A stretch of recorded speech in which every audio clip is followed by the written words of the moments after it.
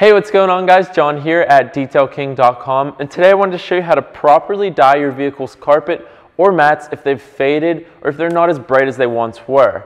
First thing you want to do is clean the carpet. Now if you're not sure how to clean carpet, click on this video right here.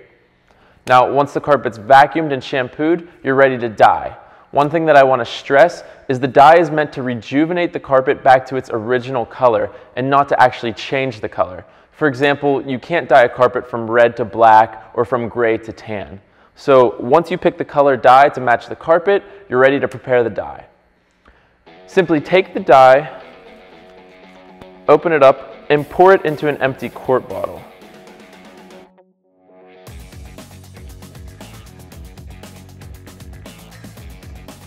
Now you're definitely going to want to make sure that you're wearing gloves for this process. Then take some warm water and fill it the rest of the way up.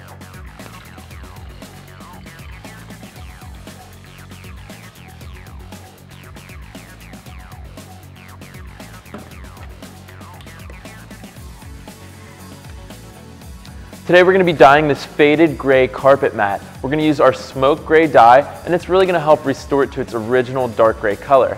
Now this dye will work great on both carpet mats and for the carpet inside of your vehicle. But today, for demonstration purposes, we're going to be doing it on a mat so we can show you a good before and after. So first thing you're going to want to do is take some water and dampen the area so the dye will really absorb well. Next, we're ready to spray our carpet dye.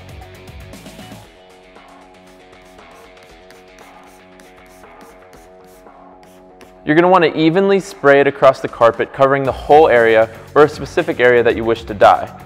Be sure to wipe away any overspray that can get on other parts of your car. Once sprayed, you're going to want to brush it and spread the dye throughout the carpet. Brush in all directions to ensure that you get all sides and angles of the carpet covered in the dye. So as you can see, we just dyed half of it and it looks way better than the faded side. So now we're going to finish the rest of this carpet mat.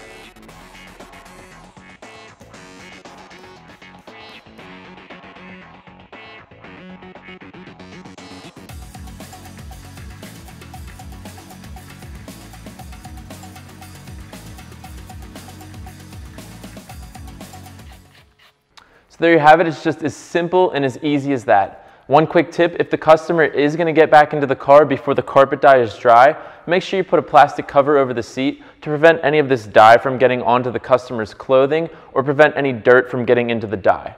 So for more information about liquid carpet dye, visit us right here at detailking.com, where we have everything you need to keep your car clean like a detail king. See you guys next time.